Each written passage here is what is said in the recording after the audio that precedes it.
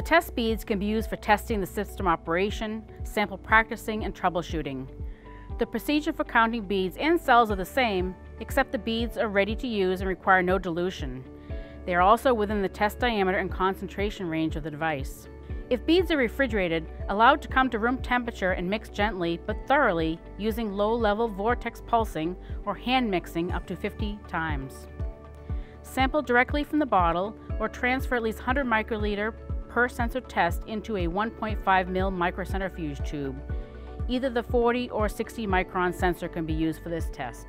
To get started on the Scepter 3.0 instrument, we'll first turn on, make sure it's charged, set up the time, date, and gating options. If not charged, place on the charging station for up to 3 hours for a full charge. Set the time and date by scrolling from the main menu, arrows, and OK buttons accordingly. The test files are created and named using these timestamps.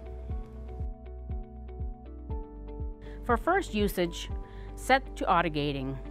The user can decide whether to continue to gate using auto gating or change to use last for similar sample runs.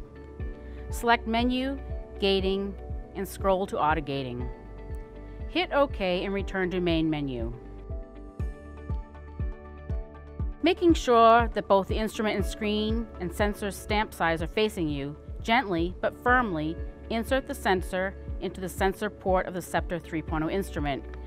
Push the sensor until the sensor stop wings meet the instrument. If properly inserted, the Scepter 3.0 will begin characterizing the sensor step on the display screen. The screen will indicate submerge the sensor, then press OK to begin counting.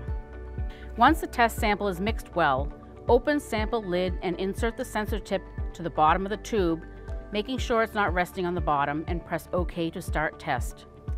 Once the beep is heard, the sample has been drawn and you can remove the sensor tip from the solution. Pause while the sample volume travels through the microfluidic channels to the sensing zone and finally to the stop chamber. Once prompted, eject the sensor tip from the Scepter 3.0 instrument. The display shows the latest sample data histogram. Refer to the test bead container label for expected concentration and diameter.